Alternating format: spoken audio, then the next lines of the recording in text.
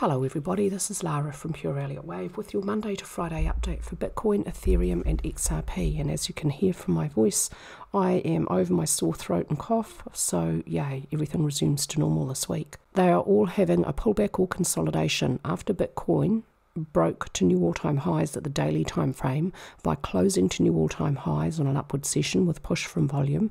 We have an upward breakout, but I did warn, I didn't expect it, but I did warn we could potentially see a pullback or consolidation in this area.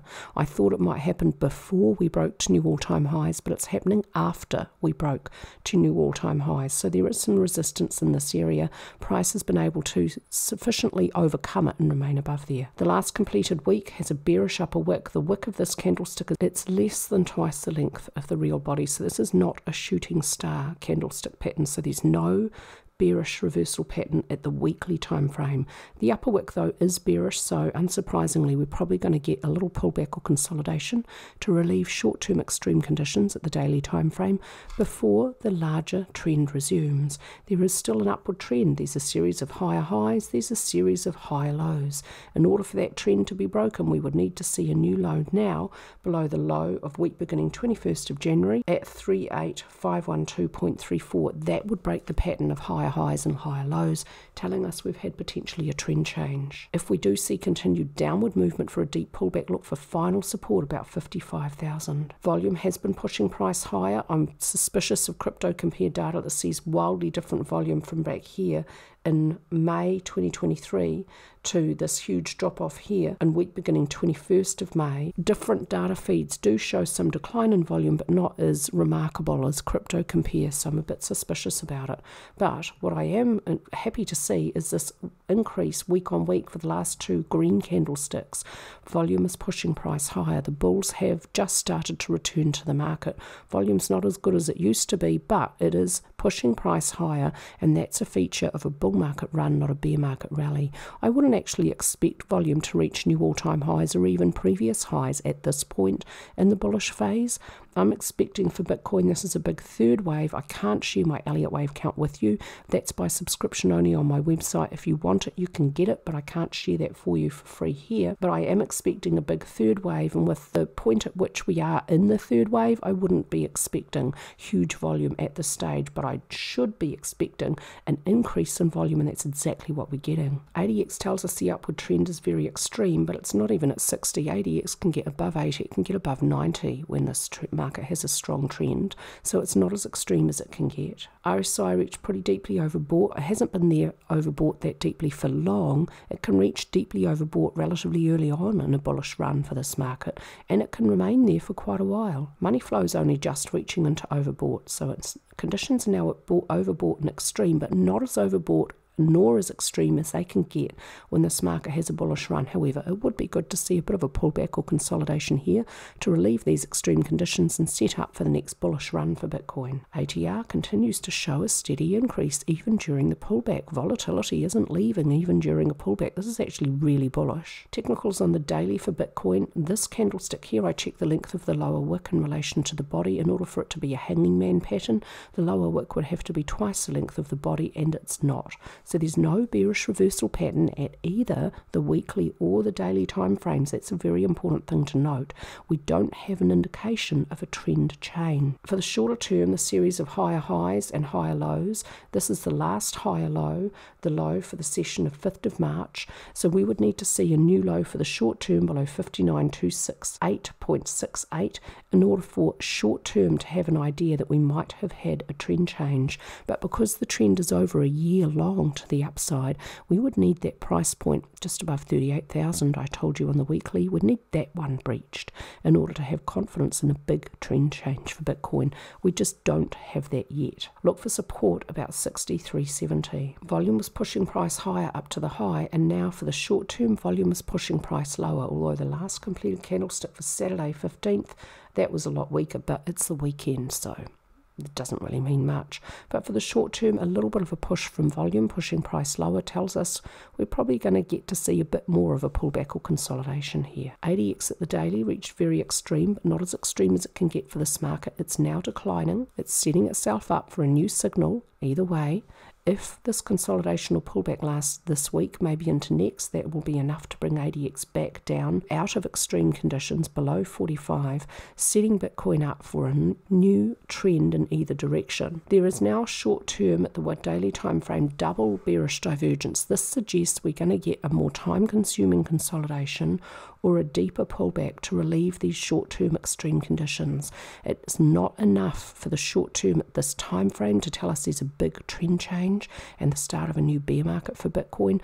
What it's most likely telling us is this is a pause within an ongoing upward trend. And short-term double bearish divergence with price and money flow after money flow reached fairly deeply or very deeply overbought again tells us to expect a more time-consuming consolidation or a deeper pullback to relieve these short-term extreme conditions. ATR continues to show a strong increase even though price is pulling back.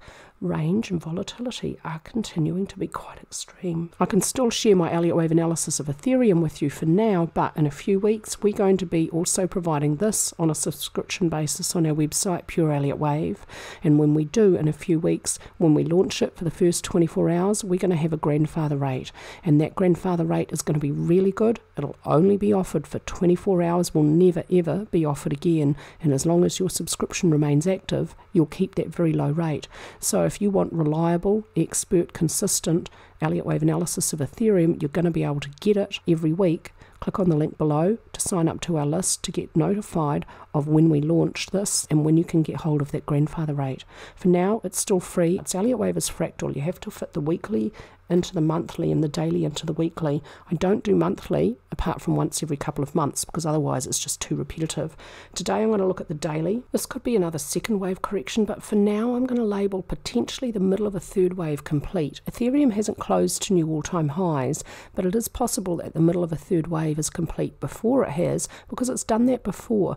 In previous huge bullish runs, when I look at a full Elliott Wave count of Ethereum at the daily chart level, I can see potentially third waves having passed the middle portion before the new all-time high, and then momentum and volatility continuing to increase after the all-time high as big third waves come to an end. And it's the fifth waves to end third wave impulses 1 degree higher, which are normally the longest, strongest portion. They cover the greatest amount of price distance but the least amount of time, so they have the strongest volatility. These are the vertical upward movements you see exhibited sometimes from cryptocurrencies. So far for Ethereum, I'm expecting it's got a third wave at minor, intermediate, primary and cycle degree. So at least 4 degrees, and within that we've got minute 1, 2, and minute 3 needs to complete as an impulse, so it has to meet all of the core Elliott Wave rules for that structure. It may have minute 1, 2, 3 may be complete. 4 may continue lower as a zigzag to find support at the log function of the 0.382 Fibonacci ratio at 3,201.62. 4 may not move into wave 1 price territory below 2717.2, but if it does reach down to the lower edge of this channel, it may find support there. When 4 is complete, then 5 should complete higher, and I expect 5 to be longer than 3 and stronger than 3. I expect 5 to be longer than 3 and shorter in terms of duration. So longer in price, shorter in duration. When I know where 4 ends and 5 begins, then I can calculate a target at 2 degrees, minuet and minute. And at that point, that's what I'll do. And then I'll start to calculate something I'll be happy to call a target. But I really do want us to focus on the bigger picture. I don't like calculating targets for these smaller waves because this is encouraging people to day trade. And if this Elliott Wave count is correct and it's in a third wave at multiple degrees, volatility can increase without warning to the upside. We could have really explosive, surprising upside movement. For goodness sake, don't ever short a bull run, especially not in a crypto market. But if you're in and out all over the place, you run the risk of those incredible increases in volatility catching you by surprise, and you're out of the market and you miss some of the greatest potential profits. I'm holding my Ethereum until I see the end of at least primary 3, and I might try and hold for the end of cycle 3 for Ethereum, because it is the 5th wave to end primary 3, so intermediate 5 to end primary 3 will be a really strong move, and primary 3 to end cycle 3 will be even stronger, and that's where you're going to get the most profit. And I don't want to be in and out and potentially not be in for that 5th wave. That's where I'm looking for my most profit. So there's no way I would be exiting at the ends of either of these third waves. Let's take a look at technicals. For Ethereum, there is a bearish reversal pattern on the daily. This is a hanging man, so unsurprising, we're getting some downward movement. I would look for support if we continue lower, about 3050. It could be that low because Ethereum did reach fairly extreme, so it could need a decent pullback to relieve those conditions. Volume was pushing price higher. Now volume for the short term is pushing price lower, so expect more downward movement. I'm not going to consider Saturday and Sunday. That's a weekend, so volume's usually a bit lighter. Ethereum did reach reasonably extreme for the trend at the daily time frame. That's now out of extreme conditions. The trend is no longer indicated. The DX lines are starting to whipsaw, so this is a normal look from ADX during a consolidation. RSI did reach deeply overbought, exhibited no bearish divergence, but now it's nicely in neutral territory, so the pullback has relieved short-term extreme conditions. Money flow reached overbought and did exhibit double bearish divergence. It's now well in neutral territory, so the pullback has relieved extreme conditions. It may continue lower or sideways to further relieve those conditions and set up for new signals and a new trend. ATR continues to increase even as price moves lower, so volatility is not leaving the market. That suggests that maybe the pullback could be a little bit more brief than I'm expecting. I'm expecting a pullback or consolidation to continue throughout this week and maybe into next week, but if I'm wrong, look out for surprises to the upside. Again, I'm changing my Elliott Wave count for XRP. This is one of the most difficult crypto markets with all of its overlapping and its tendency to form leading diagonals. I'm going to say the leading diagonal may have actually been complete at the high for the 11th of March with this strong upward spike, and now a deeper pullback for a second wave correction may follow. Second wave corrections following first wave leading diagonals are commonly very deep, so the minimum expectation would be the log function of the 0.618 Fibonacci ratio at 0.5745. That may not be low enough. We might find another test of support in that 54-55 cent range.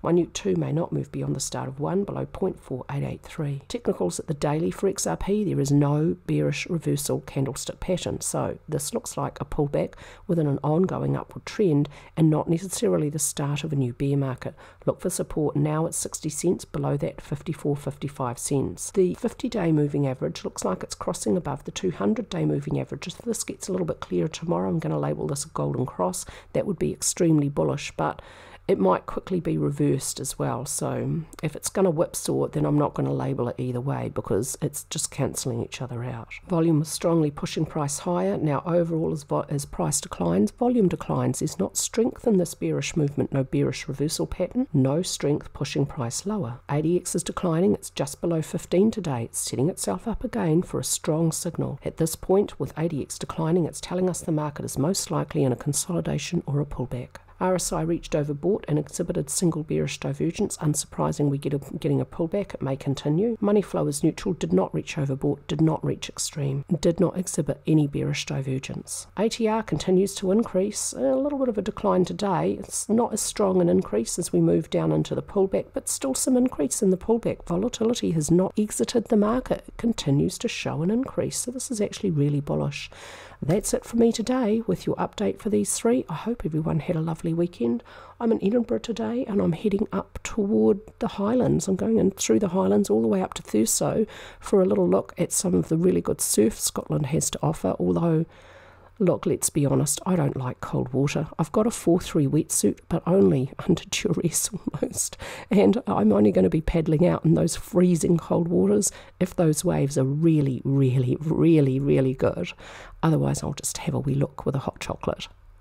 And then I'm heading on down to warmer climates in other parts of the world to get some decent surf.